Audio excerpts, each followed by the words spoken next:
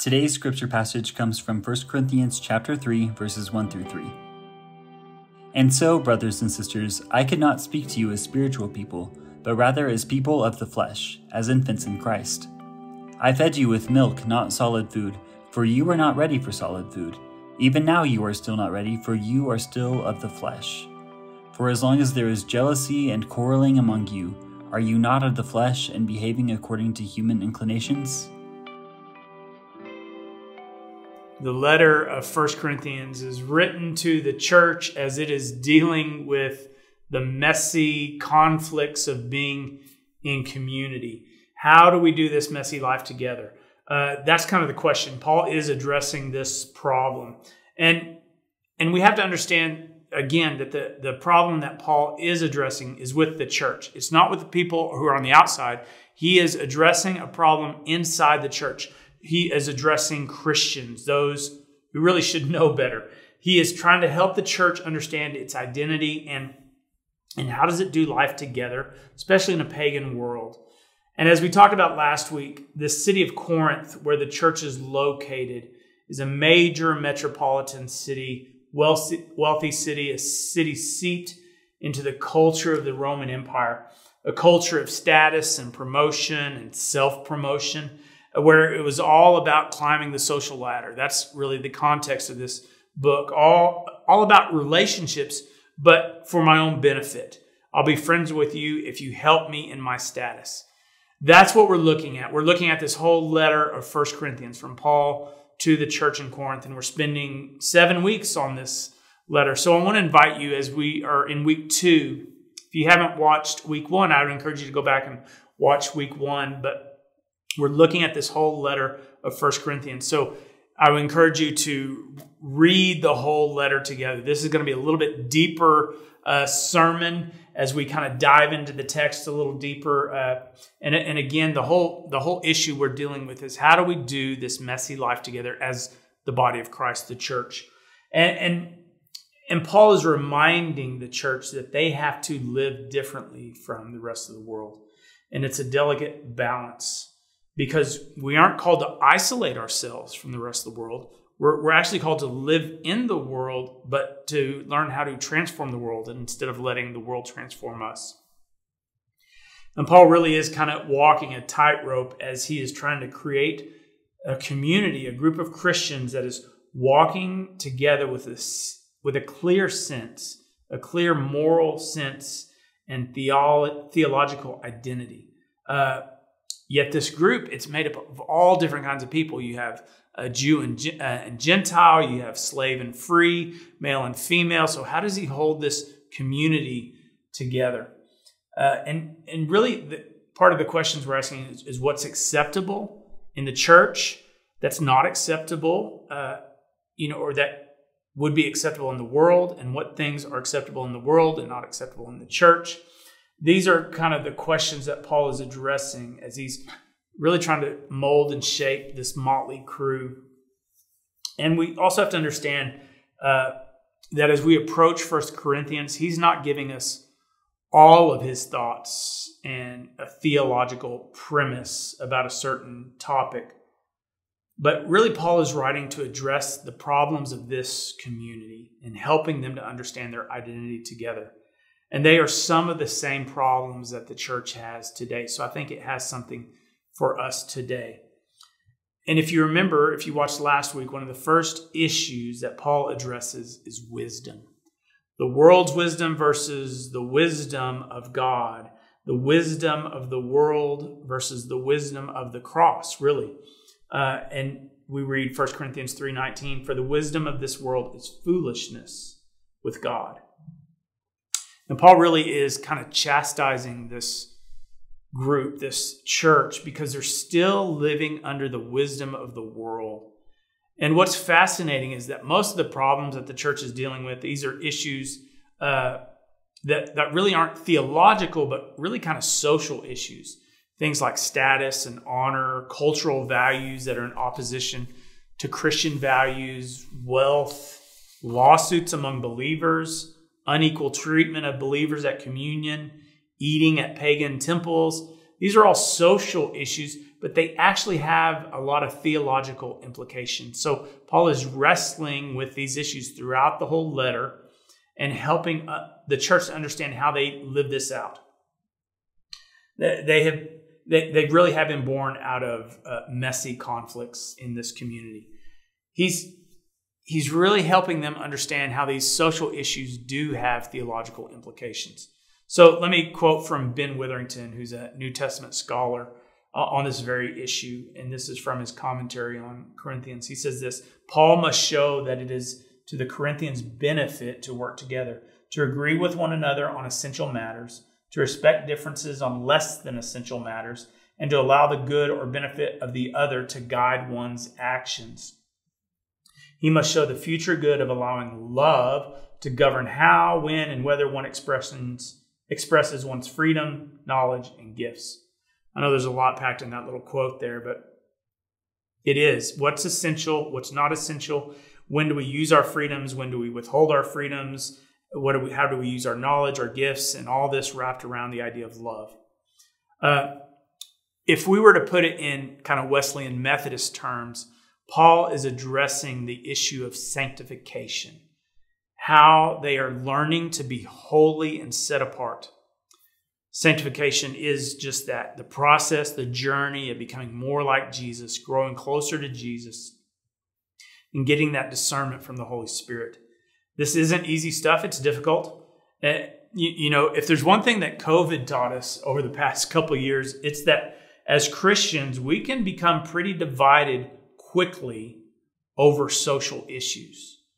And how we handle these social disagreements have theological implications and theological implications for us as the church as well. We've wrestled with these. And Paul is wrestling with similar problems, similar questions, not probably as big as COVID necessarily, but big issues that are of a social nature. So let's go back to our text today and look at one of the first issues after he's dealing with wisdom, the wisdom of the cross and the wisdom of Christ dying for our sins. He's continuing this theme of wisdom as well, and the messy problem that Paul is trying to address. And he really doesn't pull any punches in these chapters, chapter 3 and 4. He's really writing pretty boldly. But this is chapter 3, verse 1. And so, brothers and sisters, I could not speak to you as spiritual people, but rather as people of the flesh. Ouch. He's saying you're not really being spiritual. As infants in Christ, I fed you with milk, not solid food, for you are not ready for solid food. Even now you are still not ready, for you are still of the flesh. For as long as there is jealousy and quarreling among you, are you not of the flesh, and behaving according to human inclinations? Ouch. Paul is getting pretty bold here, and he's being bold because he is the one who started this church. And he's telling the church, hey, you're acting childishly. And the proof of this childish behavior is that you are having fighting and jealousy. They really are kind of stuck. You ever feel stuck before? I know I have. They aren't acting out of grace and salvation that they've been given in Jesus, but rather they're operating out of their fleshly nature. They're operating out of the wisdom of the world and not the wisdom of the cross and who they've been called to be. And when Paul uses that term flesh, it can be translated as carnal or animalistic, in opposition really to what God wants. God wants us to act out of the Spirit, and here the people are acting out of the flesh. So Paul is calling them out because they're allowing the world's standards to define and to set their standard. The church is using the world's wisdom to set the bar for their behavior. And Paul said, this isn't acceptable. This isn't wise. Again, we're looking at this idea of sanctification, of this gift of God, of grace to us. Again, sanctification is the process of becoming holy and set apart. It's the act or process really of being set free from sin. And again, this is a gift of God. We can't make ourselves holy. We can't make ourselves set apart. Only God can. But it takes our will working with this Holy Spirit so that we can become sanctified. And really, Paul is saying that you're stuck and you're not becoming more like Jesus. You're actually becoming more like the world. You're not being sanctified. Our spiritual journey with Jesus is a journey of sanctification. And we need to be desiring to grow closer to Jesus in all aspects of our lives. And we should be asking the Holy Spirit, how are we living? Is it in opposition to you, Jesus, or is it in alignment with you? So these Corinthian Christians are stuck in their process of sanctification. And Paul comes down pretty hard on them because they have allowed the world's standards of wisdom to shape their life. And so we see in the very next verse, verse 4 of chapter 3, the issue that Paul is addressing. Let me read verse 4 through 9. For when one says, I belong to Paul, and another, I belong to Apollos, are you not merely human? For what then is Apollos? What is Paul? Servants through whom you came to believe as the Lord assigned to each. I planted, Apollos watered, but God gave the growth. So neither the one who plants nor the one who waters is anything, but only God who gives the growth. The one who plants and the one who waters have a common purpose, and each will receive wages according to the labor of each. For we are God's servants working together. You are God's field, God's building. So again, let me give you a little context of what Paul is talking about here. We can piece together what has happened by using the book of Acts, which is about the early church, and cues from the text itself. But Paul, we know, is the one who started this church in Corinth. He spent about 1.5 years there, starting up this church before he moved on to start up other churches, to plant more churches. Then at some time after that, another disciple named Apollos came and preached as well. We don't know really how long he was there, but there's one thing we do know. Apollos was a great preacher. He knew how to preach a sermon. He was good at it. And apparently, in my estimation, Paul probably wasn't the best speaker. Maybe not the most engaging preacher. Remember the story in Acts where Paul is preaching on the second floor of a building and a guy's sitting in a windowsill up there and he falls asleep while Paul is preaching. And he falls out the window, falls to his death. Paul stops preaching. He goes downstairs. He prays over him. The guy comes back to life and he goes back and continues to preach. I mean, that's a powerful moment right there. But literally, while he's preaching, someone falls asleep. Never happened to me. Just kidding. But this is the thing. The miracle and power of God was with Paul, even though he wasn't the best of preachers. But and for some in Corinth, that power didn't mean much. He couldn't preach well, so they wrote him off. So there are these factions going on within the life of the church. Some say they follow Paul, and others are saying they follow Apollos. You know, it's this idea of I like Hayden's preaching better than Pastor Rick's, or I'm not a fan of Charlie's preaching. I belong to Pastor Rick, and people are taking sides and quarreling over who's better. And all of chapter 3 and chapter 4 of 1 Corinthians is addressing this issue. Again, go back and reread this. And here's the thing. Paul and Apollos, they're on the same page. They're on the same team. They understand each other's roles. They're both called to serve the church. And in fact, later on in 1 Corinthians in chapter 16, we'll hear that Paul actually wanted Apollos to go back and visit with the Corinthians over this issue, but Apollos wouldn't go because he didn't want to cause any further division. He said, I'm going to stay back because I don't think this would be good for the church if we continue to divide over this. So in chapter 3 and 4, this is the issue Paul is addressing, this division between who are we following, and these two humans. And Paul is saying to himself, this is crazy. You're not supposed to act this way. You're acting childish. And Paul uses 3 different metaphors to describe the situation which is going on. We just read the first metaphor, kind of from farming, that Paul says, I planted, he started the church, Apollos watered. And then at the end of verse 9, Paul changes metaphors from farming to building. That Paul laid the foundation and Apollos built on that foundation. And so I'm going to read chapter 3, verse 10 through 19, a little bit longer. In fact, I would encourage you to get your Bible. If you have your Bible out, you might want to follow along in your Bible as I read a little bit longer text here that we're going to be reading. This is verse 10. According to the grace of God given to me, like a skilled master builder, I laid a foundation and someone else is building on it. Each builder must choose with care how to build on it, for no one can lay any foundation other than the one that has been laid. That foundation is Jesus Christ.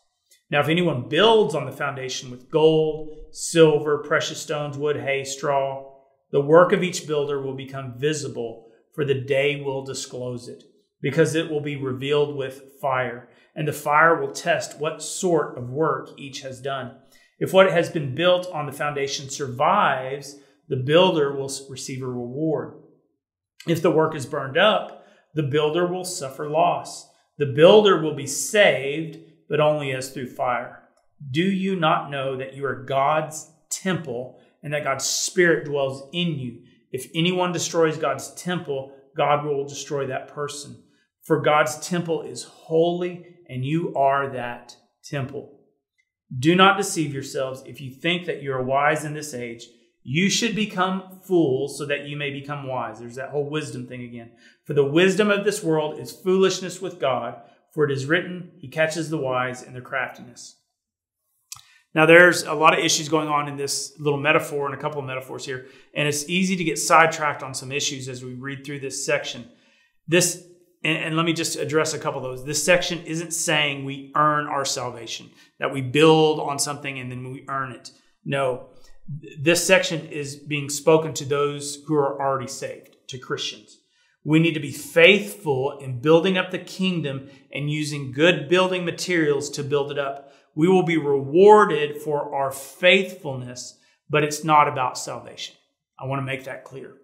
And when it talks about us being the temple of God, we tend to interpret it in kind of a Western culture mindset that's really highly individualistic. But we have this building metaphor, and he's talking about the church, that the church is the temple of God.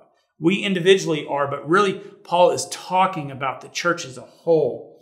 You know, the New Testament doesn't know of any Christianity that is apart from being a fellowship of believers.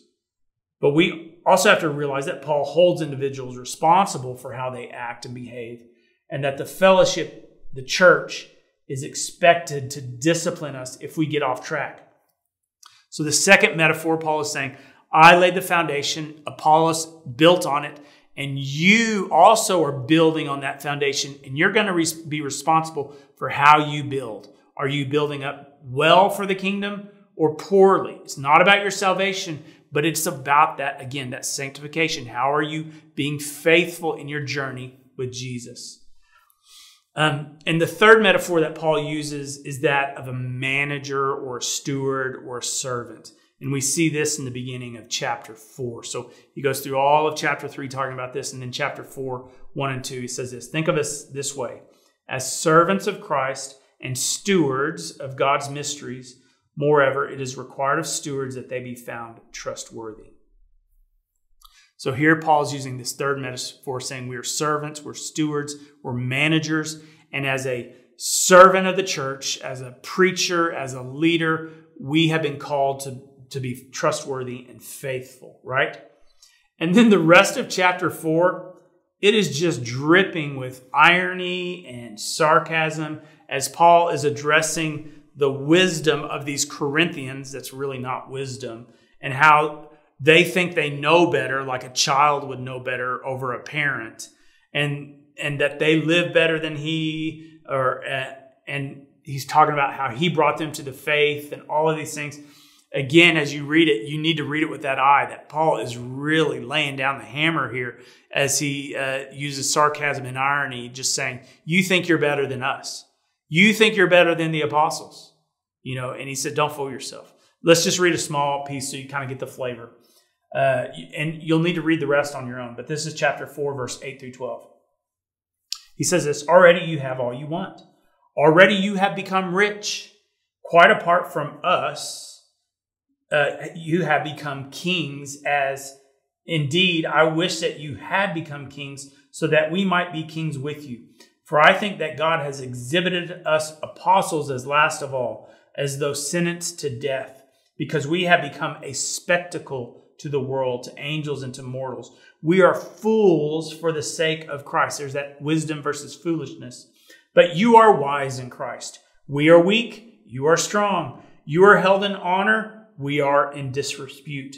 To the present hour, we are hungry and thirsty. We are poorly clothed and beaten and homeless, and we grow weary from the work of our own hands. When reviled, we bless. When persecuted, we endure, and so on and so forth.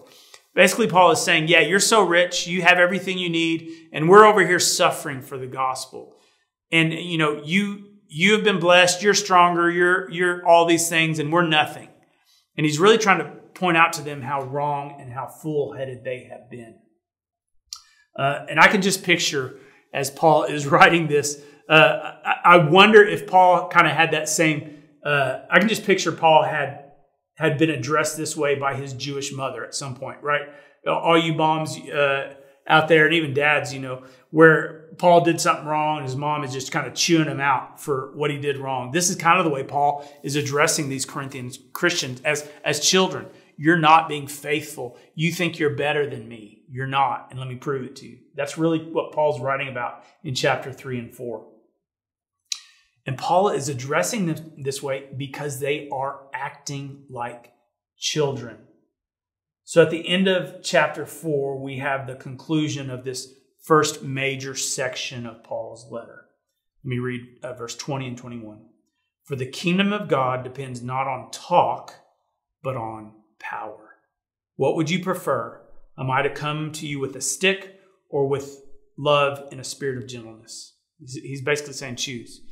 He's telling, hey, it doesn't matter. We don't serve Paul. We don't serve Apollos. We serve Christ. And any who are servants of God, you need to show respect to. And their work will be shown in the power that they have and how they build up the kingdom. You don't judge what God will judge. And so stop acting like children. He is forcing these Corinthians to look at their lives through the lens of God's goodness and have a healthy evaluation of who they are and not a puffed up pride. He is forcing these Corinthians to rethink what it means to have power, status, wisdom.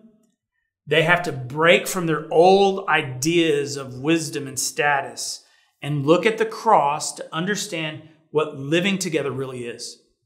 And as we've seen, this is messy. And Paul really is trying to get the church to have unity. This doesn't mean we're all uniform.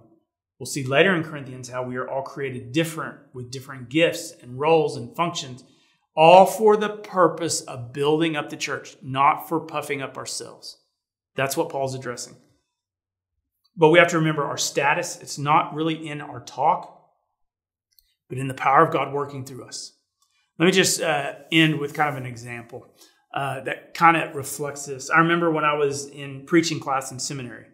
Boy, that's a tough class because nothing like preaching to a room full of preachers. It can be pretty stressful.